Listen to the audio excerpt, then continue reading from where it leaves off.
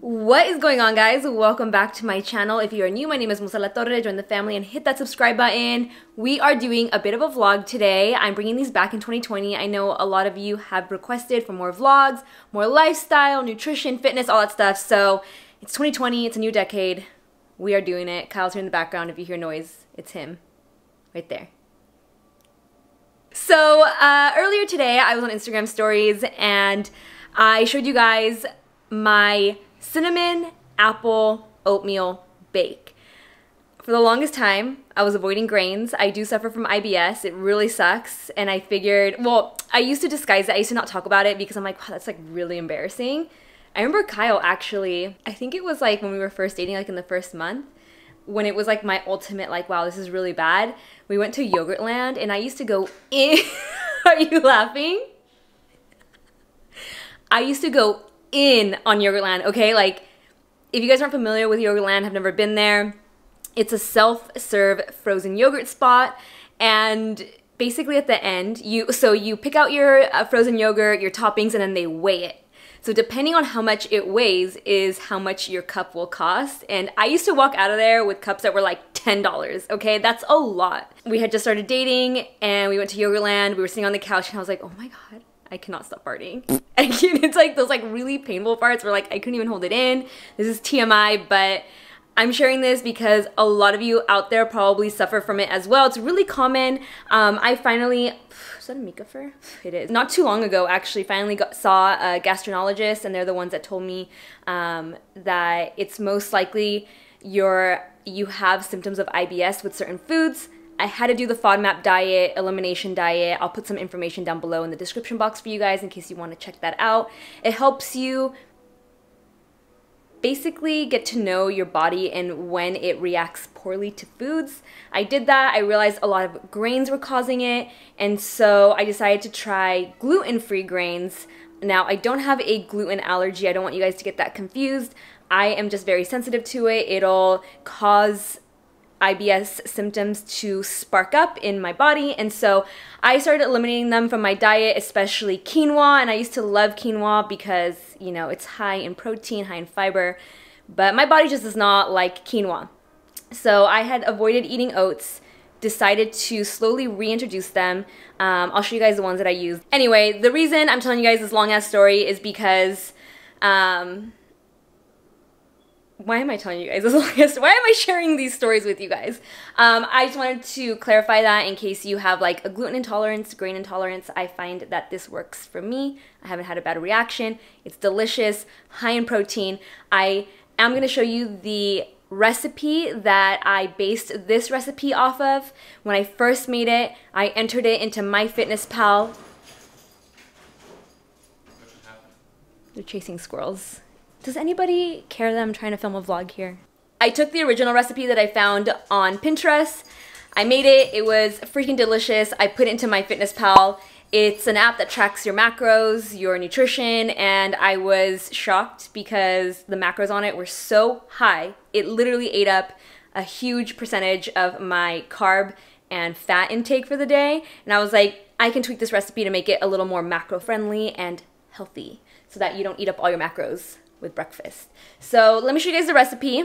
So this is my cinnamon apple baked oatmeal.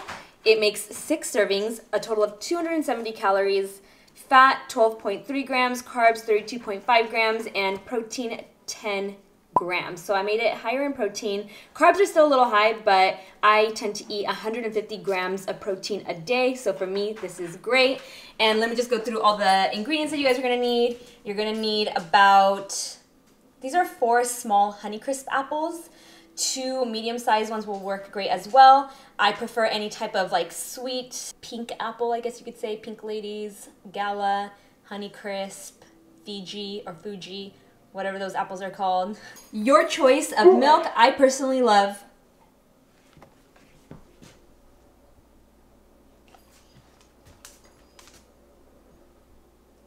or whatever milk of choice is your preference. If you are lactose intolerant like yours truly, hence my Yogurtland story. I love oat milk because it doesn't change the flavor of whatever it is that you're making. It's a very neutral flavor, so it's great in my matcha lattes.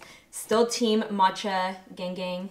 Unsweetened applesauce, make sure it's unsweetened or else you're gonna add more sugar, more carbs. Vanilla extract, I really don't understand vanilla extract. I think it smells horrendous straight from the bottle, but for some reason it tastes good when you make stuff. The hero of this recipe, ground cinnamon. I cannot get enough. I feel like I have so much ground cinnamon in my diet. Baking powder, I honestly don't understand the point of baking powder either, but the original recipe called for it, so I've added it.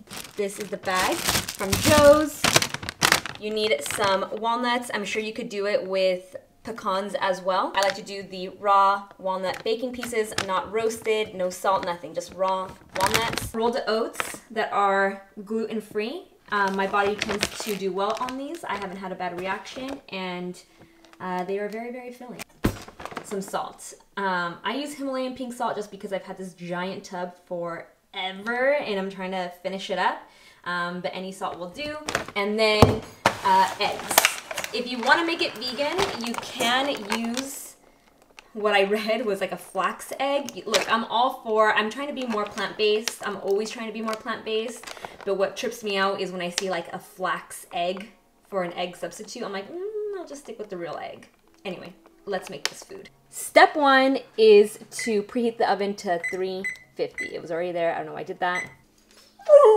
Yeah, he throws his bowl around when he wants something, and he's already had breakfast, he's already had water, he's had some raw cow's milk, which is his new favorite, so I don't know what you're like asking me for now. Here we go. So the first thing I'm gonna do is combine all the dry ingredients into a separate bowl from the wet ingredients. So first up, 2 cups rolled oats, half cup walnuts, 2 teaspoons cinnamon. I'm using a half teaspoon just because it actually fits in here, which makes it way more satisfying than trying to dump this into a 1 teaspoon spoon. So we're gonna do 4 of these since they're half teaspoons. 1/4 teaspoon salt. Honestly, I don't even know if Himalayan salt is good to cook with, but whatever, it works. Boomer! A teaspoon of this stuff. And then we're just gonna stir this all together. Now for the wet ingredients. The first thing you wanna do is crack open the 4 eggs and whisk them. I do it with a fork. You don't wanna just like dump it all in together. You want it to be nicely whisked together. It's way more satisfying. So let's crack 4 eggs. Again, if you wanna make it vegan, you can use a flax egg, whatever that is. Sorry to my vegans out there, okay? I have tried being completely vegan, and with my IBS, it is nearly, it's not impossible. I know it's possible. It's very, very difficult. You have something to say? On an all vegan diet, it's very, very difficult for me to get my amount of protein when I can't have some of the high protein foods like quinoa and other grains. Taking a fork and just oh shit. This sketch. Half a cup of the unsweetened applesauce. This is brand new. If you guys don't know this hack on opening jars, you take a butter knife and it should pop right open.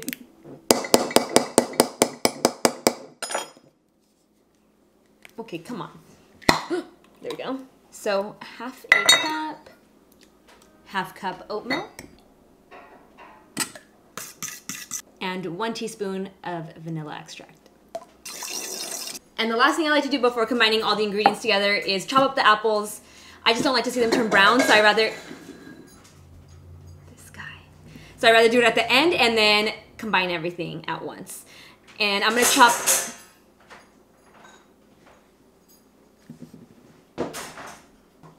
them into tiny little pieces, little cubes, so it mixes nicely with everything else.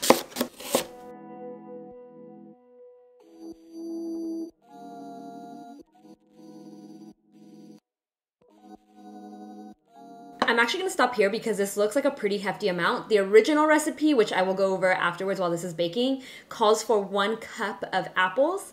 And I think maybe my last Honeycrisp apple batch was like really, really tiny apples, so I needed a lot more, but those 2 gave me plenty. This looks like more than 1 cup of diced apples. Okay, I'm gonna toss everything into the large bowl containing the dry ingredients. So throwing the 1 cup of apples, then the wet ingredients, and then you just wanna keep mixing this all together until it's super thick and every single oat in there is completely coated in the wet mixture. The more it looks like this, the better it's gonna come out. I'm gonna be baking the mixture directly into the meal prep containers. These are oven safe, they're glass. Do not do this at home if your dishware is not oven safe. Use like an 8x8 oven pan. I've already melted down some coconut butter. I've melted some coconut butter. I have just a paper towel, and to make these non-stick, I dip the paper towel into the coconut oil and then just rub it into the pan like so. My mom taught me to do this. She would always prep baking pans like this, and it works. So this is a food measuring scale. So I wanna make sure that everything is the exact same amount in all 3 containers. So that way the macros stay the same when you portion it out versus one having way more than the other, because then you're definitely eating way more on some days versus others. I kind of just keep adjusting it until I get an even amount in all 3 containers. Just give it one more good mix.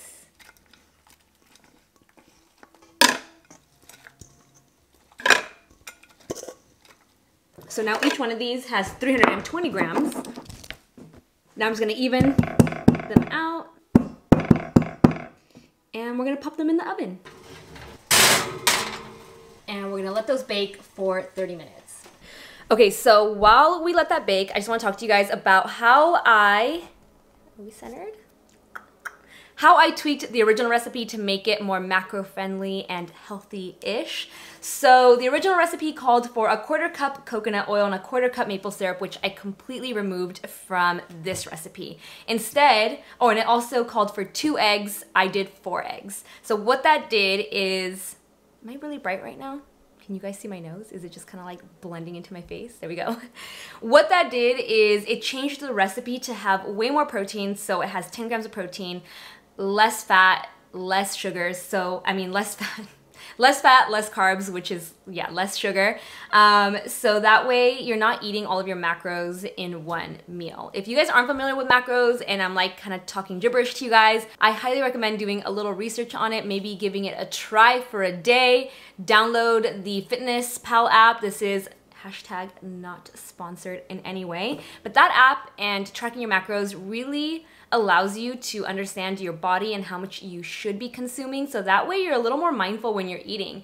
I find that it's the best way to get in shape without being so restrictive with your diet. You can still eat a variety of foods, you can still eat carbs. You're just way more mindful of how many carbs you're eating versus eating none at all, which to me is very unrealistic. Yeah.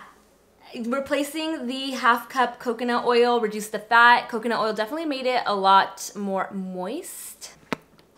Removing the 1/4 cup made it less sweet. But what I like to do instead is, so this is the maple syrup that I used in the original recipe. It is from Trader Joe's, 100% pure maple syrup. Instead, I will drizzle just a teaspoon of this onto my serving before eating it versus having it mixed into the recipe, because it says the serving on here is a 1/4 cup, and a 1/4 cup is 52 grams of carbs, 52 grams of sugar, and I'm definitely not gonna pour 1/2 cup onto my serving, but I can drizzle a small amount and it's just as satisfying as if it were in the recipe. If not, to me, it's way more satisfying to drizzle it on top. I feel like it's much more flavorful that way. You taste it more versus being mixed in. Another option that I picked up was this Chalk Zero sugar-free maple syrup. It contains, I'm pretty sure it contains 0 alcohol sugars. The ingredients are liquid vegetable fiber, natural maple flavor, monk fruit for the sweetener, and caramel color. I bought this because when I was going to try and find a replacement for the maple syrup in the recipe, I was gonna throw this in there, a 1/4 cup of this, And then I was like, you don't need to necessarily put it in there. Like, you want the recipe to be higher in protein so that you're more satisfied immediately after the gym. I have this on my way home in the car. So I'm like, you don't need to pour that in there. Plus, once I tried heating this up, it got really weird. I was like, what is liquid vegetable fiber? So I'll still use this. Like, I'm not knocking it. I'll still try it, but I would prefer to use a drizzle of pure maple syrup that has real sugar, not refined sugar, versus the Chalk Zero, even though I'll still try this. So if you see me eating this, don't come at me, okay? Don't at me. Chalk Zero. Today's video is sponsored by Chalk Zero. I'm just kidding. 5, 4, 3, 2, 1. Yes! I'm gonna pop these suckers out. Ooh, it smells so freaking delicious. You guys don't even know. I wish you could smell this. Does that not look so good?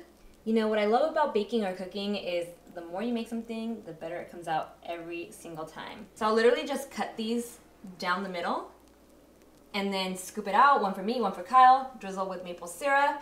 No more than a teaspoon. That's all you need. Trust me, guys. It's so concentrated when you just drizzle it on top, and it's delicious. Once these have cooled down, I will cut them in half, wrap them up, and then in the morning on the way home from the gym in the car, Kyle and I will each eat our serving. Oh, actually drizzle the maple syrup before. Cut them in half, drizzle, wrap them up, and then eat it on the way home. I like it cold or hot.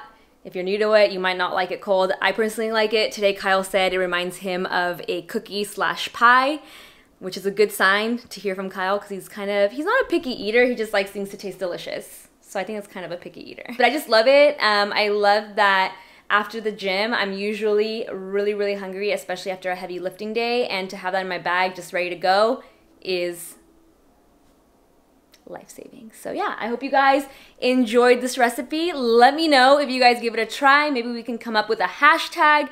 Comment down below any hashtag ideas. I would love for us to start cooking together and really, you know, make 2020 and the rest of this decade the year of health. I believe in you guys. Stick to those resolutions. It's all about baby steps. Don't try to do it all at once. This is still delicious and nutritious. So I hope you guys liked it. Give it a like if you did. Share it with anyone who might have made a resolution to be healthier this year and is looking for some good recipes. Share it with them. Don't be greedy. Subscribe, hit the notification bell, and I will see you in the next one. Bye, guys. Mwah.